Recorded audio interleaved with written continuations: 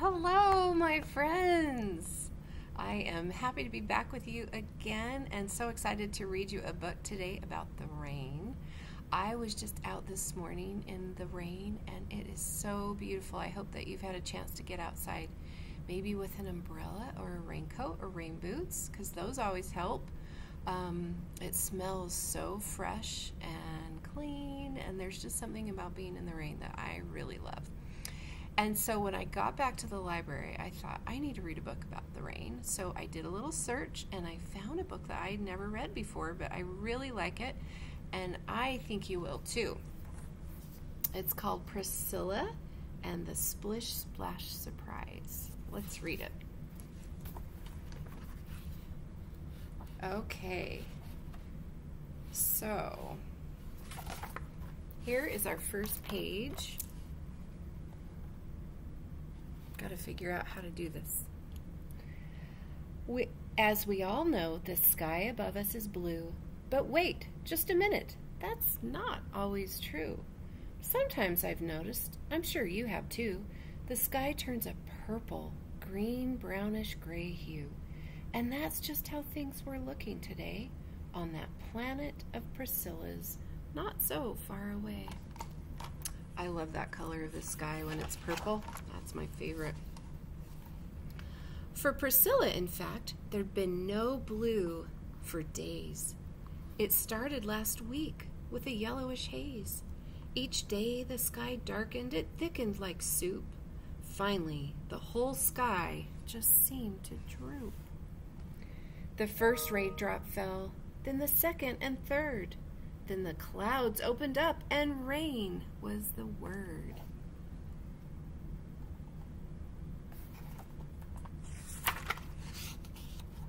It came down in buckets. It came down in sheets. Rain flowed like rivers through backyards and streets.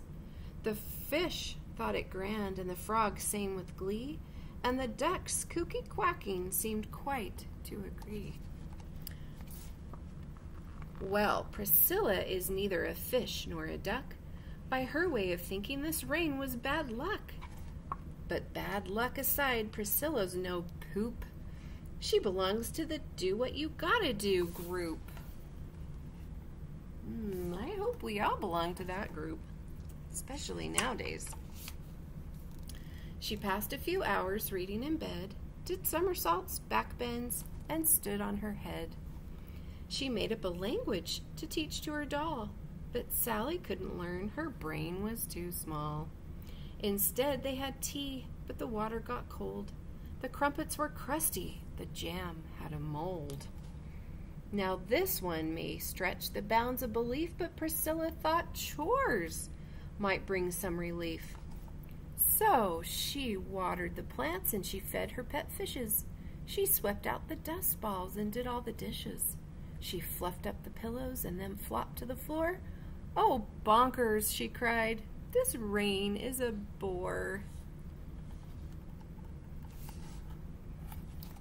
I hope you're helping with chores at your house, too. It rained all that day and the day after that. It kept coming hard. This was no pitter-pat. By the third day, Priscilla was in quite a stew, spinning in circles.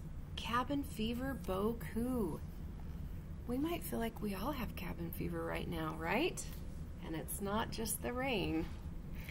Egad, she groaned, grabbing fistfuls of hair. All this rotten rain is really no fair. 1 day of rain, 1 day would be fine. But 3 days, she fumed, is way out of line.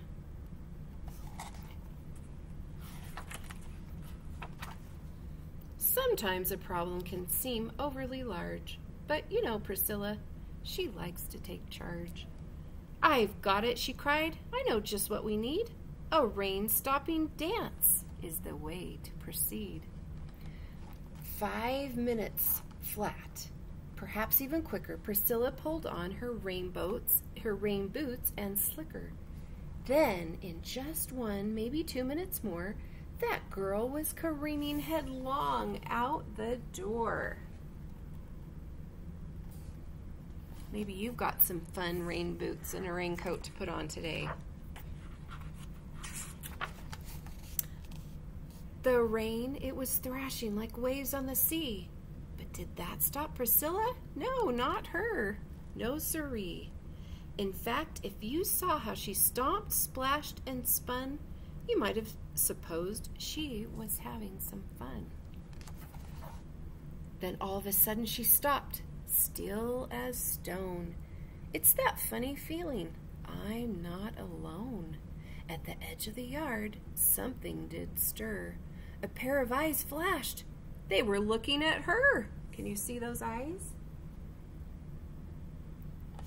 Maybe you can find those. Trying hard to ignore her wobbly knees, she whispered, "Who's there? Answer me, please." A voice called out from the edge of the wood, "Just having a look.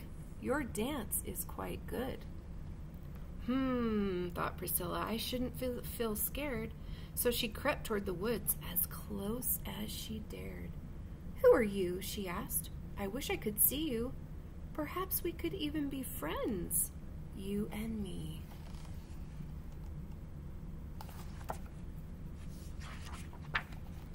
"Friends?" the voice giggled. "Friends? Yes, indeed.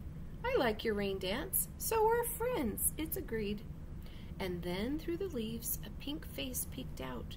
"Oh," gasped Priscilla, "you're a pixie, no doubt." "Yes, I'm a pixie. Posy's my name. The land of primrose is the land whence I came." The pixie then curtsied right there in midair, and Priscilla, astonished, did nothing but stare.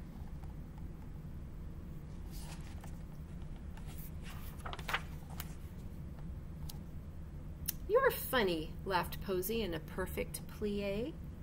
"I mean that, of course, in a wonderful way. When storm clouds roll in, most people complain. I'm glad to see someone is enjoying the rain."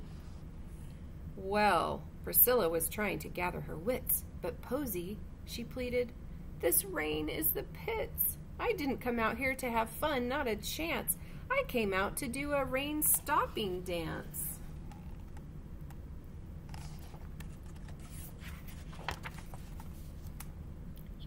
My, replied Posy, full of concern. "I see you still have a few things to learn." Then Posy, that pixie, swooped back to the wood. "Wait," cried Priscilla, cinching her hood. "I'm sorry," she called. "I don't mean to be rude. Come back, please come back, little pixie," she wooed. It'd be fun to meet a little pixie, wouldn't it?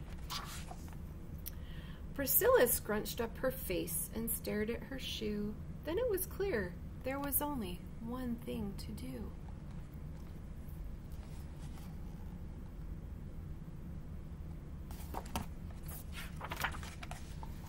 The forest was glowing a radiant green. Every plant glistened with a sparkly sheen. Raindrops were clinging to leaflets like jewels, and all was reflected in its shimmering pools. Then once again the pixie appeared, whirling and twirling. "Oh, goody!" she cheered. "I knew you were special. Just follow me. There are so many things I want you to see." The rain makes everything really beautiful. "Look here," Posy called.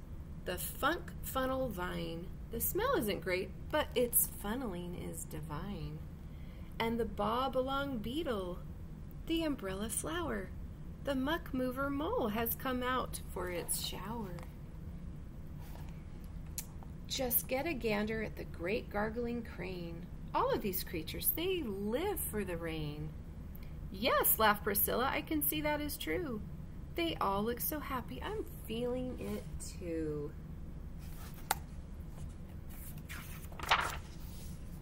"The rain used to seem such a dreary old bore.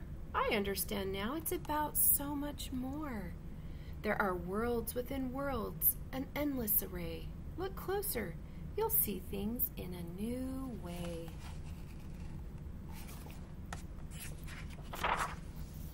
To Priscilla, It seemed something new had begun. Then the clouds opened up and out burst the sun. And look at that beautiful rainbow. Maybe we'll see a rainbow today. I bet you've seen rainbows before. I love rainbows too. That was called Priscilla and the Splish-Splash Surprise. I hope you liked it, and I will look forward to seeing you again soon. Have a great day.